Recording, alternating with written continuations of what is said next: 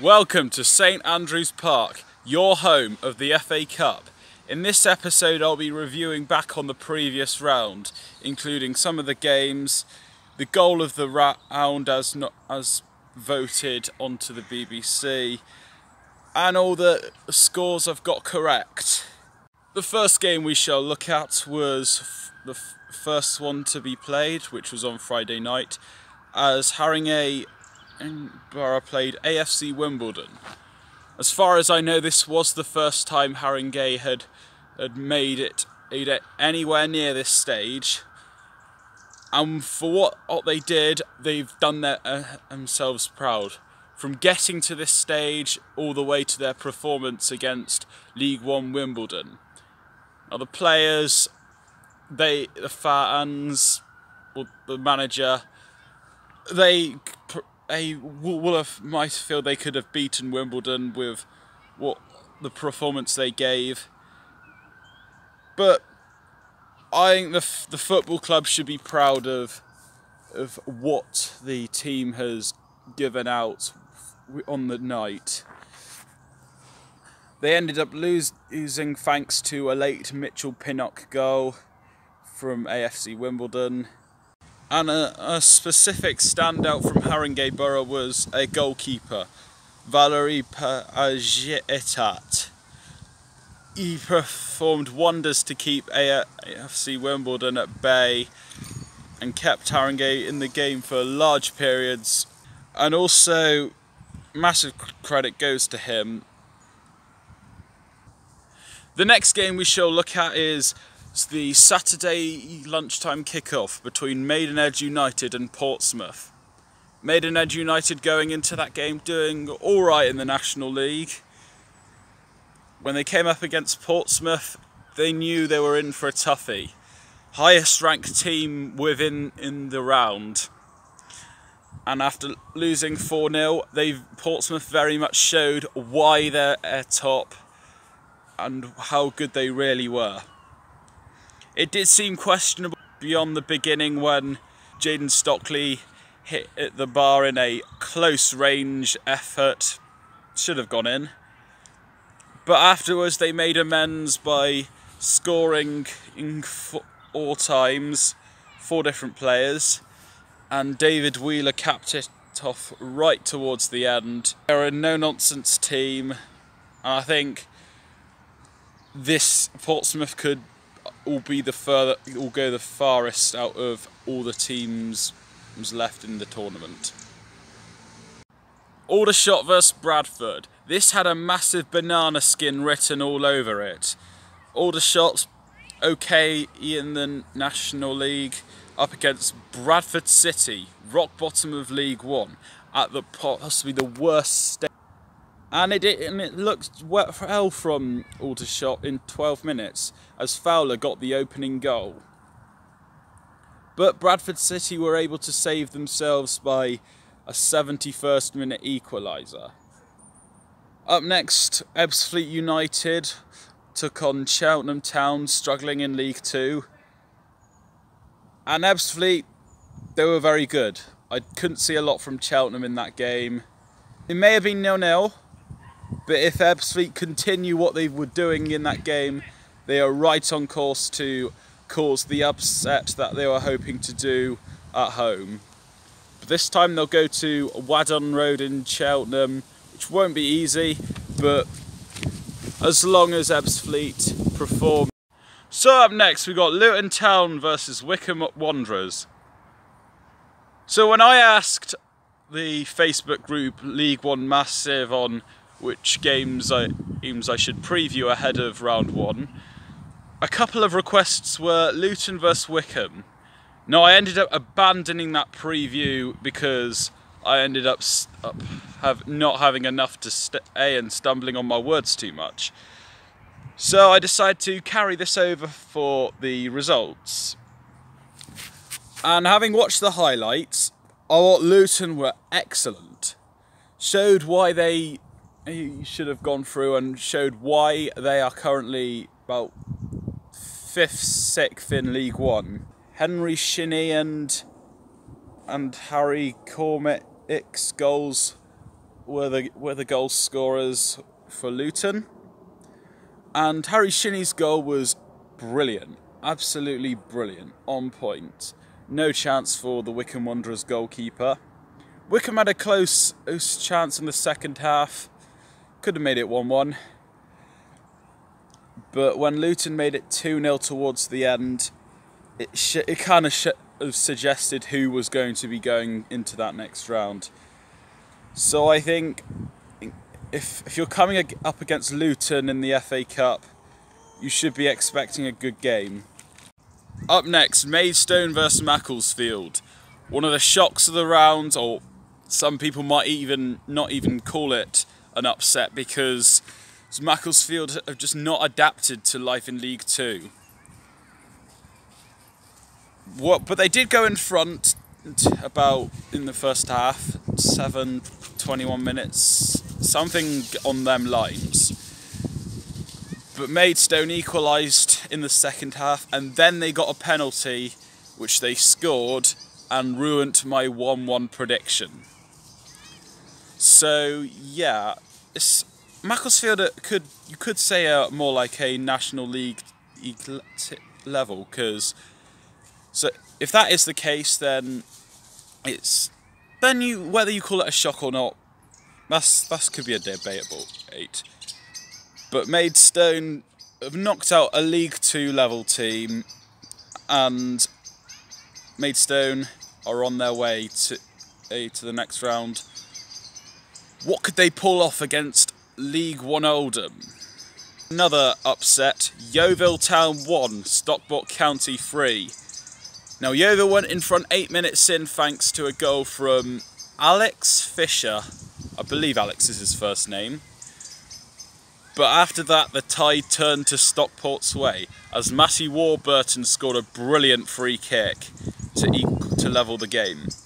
And then towards the end, to really put the writing on the wall for Yeovil, one of the easiest goals possibly ever scored.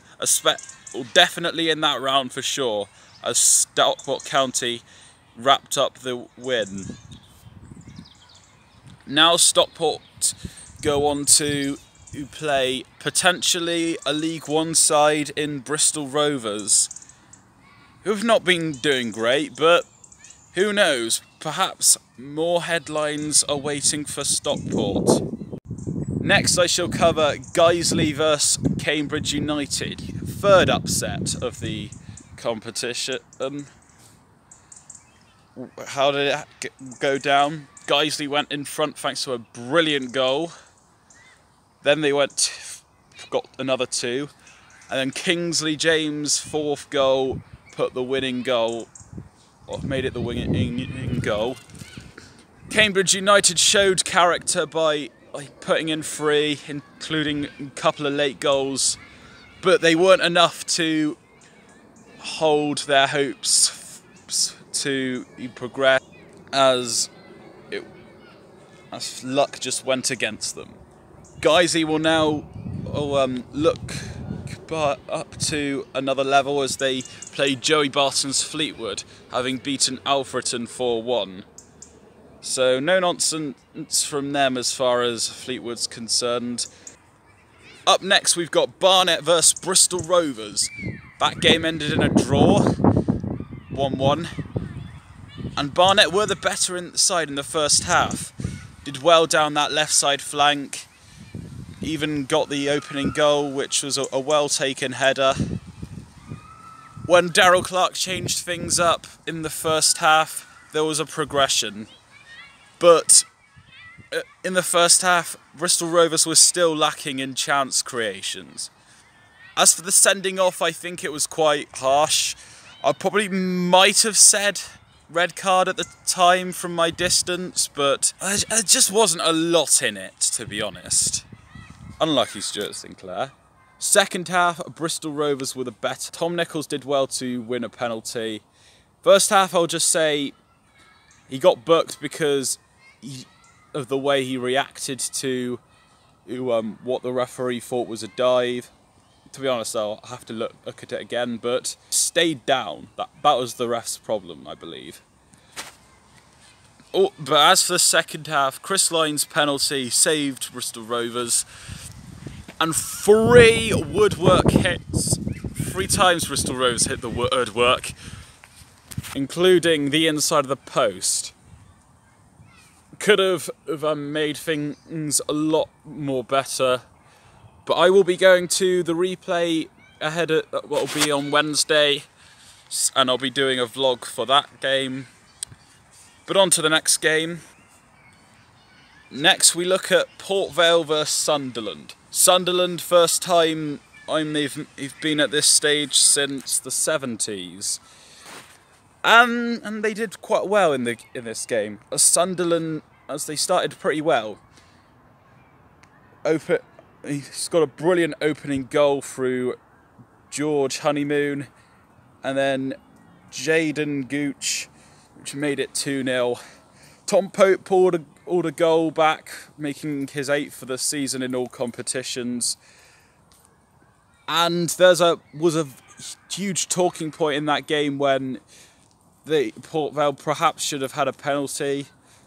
Having looked at it again, there was contact, that's for certain.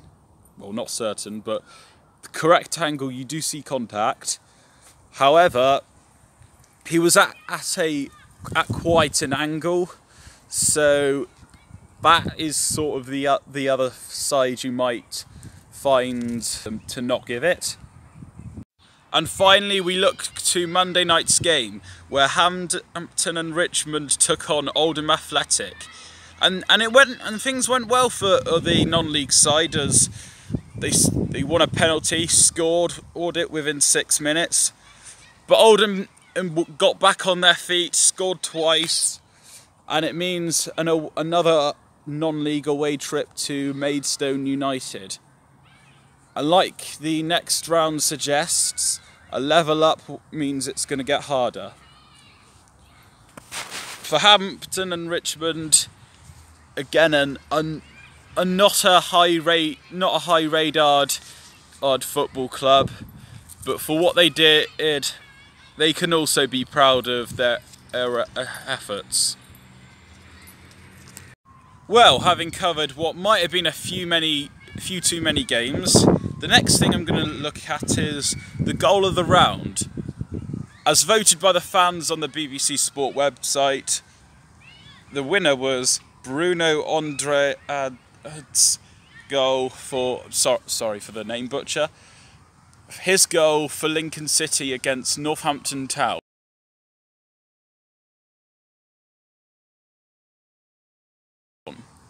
Which was a good goal, I'll give him that. But it's not really my pick, I'll just say that.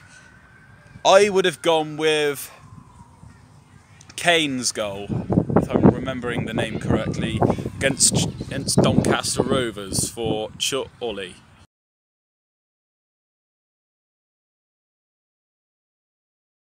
I'll get it up just so I can get the facts completely right. But it was a top draw finish.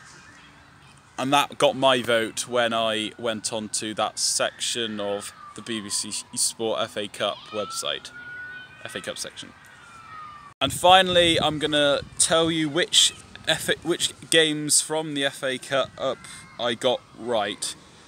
So I got 5 of the 40 games correct. Aldershot 1, Bradford 1, that was one. Luton 2, Wycombe 0. Morecambe 0, Halifax 0. Halifax done well to earn a replay, although Morecambe were struggling.